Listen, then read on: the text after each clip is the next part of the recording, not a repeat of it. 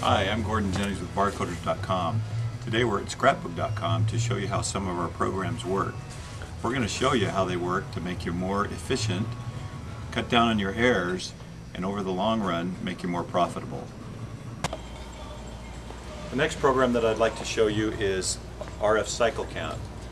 CycleCount was designed to allow you to control your inventory and to allow you to sync your online inventory with your physical inventory, and also allows you to move one item to another item in the warehouse. So you can easily move fast moving items closer to where your pickers are and your shipping, and slow moving items to the back of your warehouse.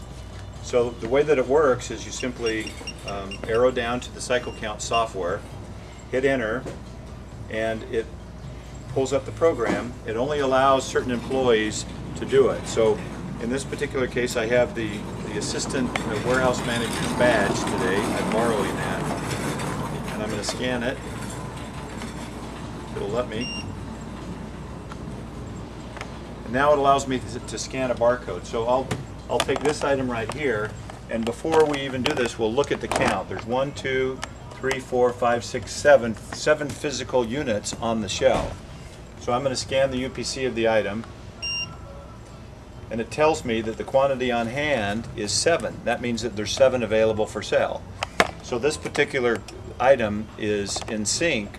The physical inventory is in sync with the online inventory. But let's say that I wanted to change it. What I would simply do is I would hit Q for change the quantity on hand, hit Q, and then it asks me what's the new quantity. And let's pretend that there were 9 here instead of 7, and I wanted to change the quantity on hand.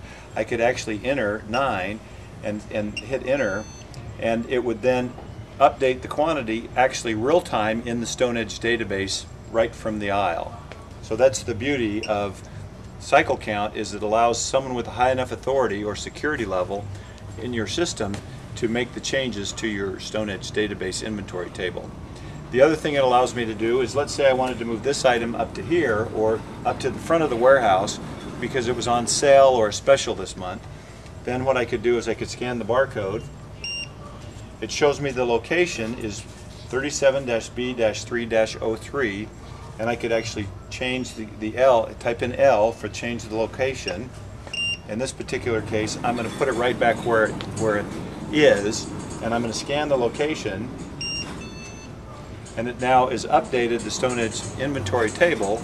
It updated it with what was already there, the existing location, and it's now real-time been changed. The beauty of this is if there are orders already printed out, they would have the old location on it, but using our RF pick or multi-pick, it would actually pull the new location real-time as they go to pick the item. So it's changed instantaneously. So that's an advantage to using a gun over the old style where you go to a Stone Edge terminal and have to change it manually.